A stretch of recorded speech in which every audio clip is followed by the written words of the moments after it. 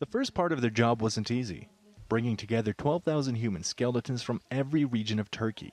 Researchers then took them to the country's first lab devoted to the study of ancient DNA. They hope their testing and analysis will give them insights into human life going back as far as 10,400 BC. To understand the past, we've divided it into different time periods, and we're analyzing the differences among them.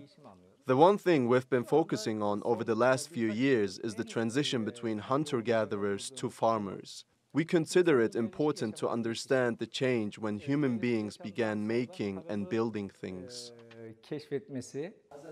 The study of ancient DNA first started in Europe in the late 20th century, but research there has failed to shed light on this critical turning point in human history.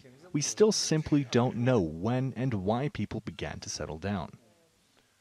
And the work at the lab at Hacettepe University in Ankara aims to fill in those gaps.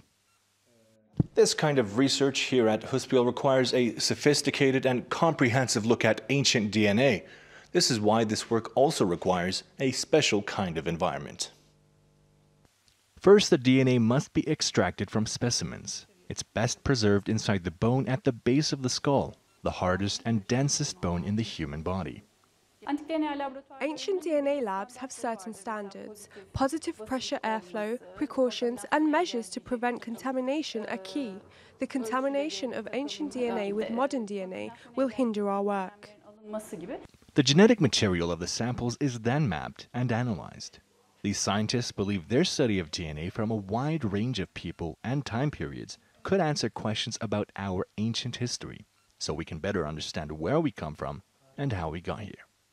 Yasin Eken, TRT World, Ankara.